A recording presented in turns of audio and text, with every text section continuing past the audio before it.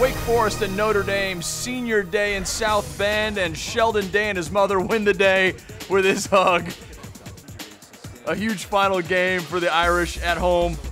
7-0 Notre Dame. John Wolford's brain says don't throw it, but his arm doesn't quite hear him.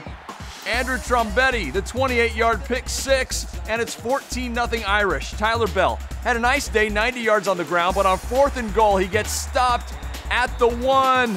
Huge defensive stop by the Irish. No CJ Prosise in the backfield for Notre Dame.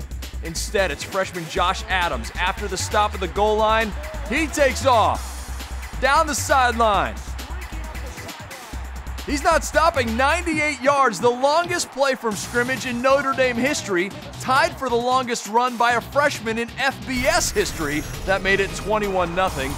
Adams finished with 141 on the ground. Third quarter, Wolford throws a strike over the middle. Tabari Hines hauls it in. He's in, it's a touchdown, right? Actually, replays show, that's right, the review showed he was down at the goal line. Wolford would punch it in from there, so it is 21-7. Fourth quarter, want to keep it like the Kaiser. Deshaun Kaiser keeps it, 5-yard score, his second touchdown of the game. The final, Notre Dame wins it 28-7. I'm Jeff Michelle. This is the ACC Digital Network.